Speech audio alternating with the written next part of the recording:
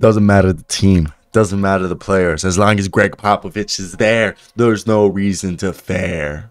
I wanted to rhyme fear, but like guys. So either way, guys, I hope you guys have been enjoying the San Antonio basketball. Because as you guys know, me being an Argentine, Italian, Yugoslavian, I guess, would I be Turkish if my family's from the Ottoman Empire? I guess, but love my Greg Popovich just because he's always done a great, going to Argentina, always everyone in my family and family friends were Spurs fans. So I watched a lot of Spurs growing up. And the last few years, the Spurs fan base has been very nice to me. And I've been excited for this year a lot. Jeremy Sohan, quiet game. And primarily this team, it's been the Keldon Johnson, Trey Jones, Devin Vassell show for most of the season. Josh Richardson had 11 points. Doug McDermott had a shooting clinic tonight, had 12 points off of threes. Okay, the man could not hit.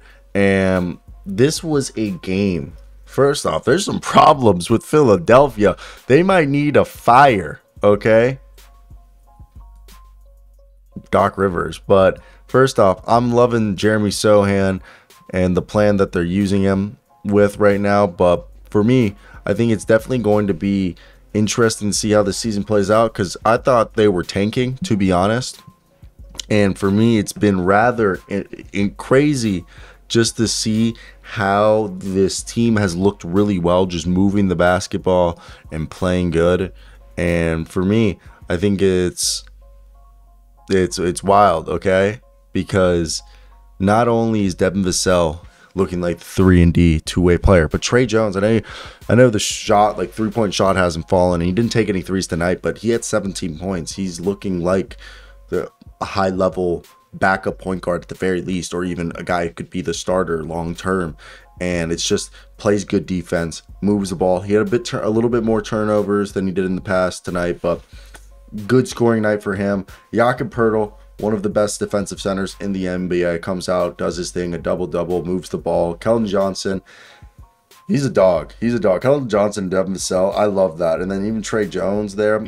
Obviously, we were hoping to see more from Josh Primo so far this season, scoring-wise. But what we have seen from Josh Primo is a bit better defense and better ball handling and playmaking. So I think even though Primo, the shot isn't falling, he's taking the attempts, the confidence is there. I just think Primo will work out. He's just, we've seen the flashes.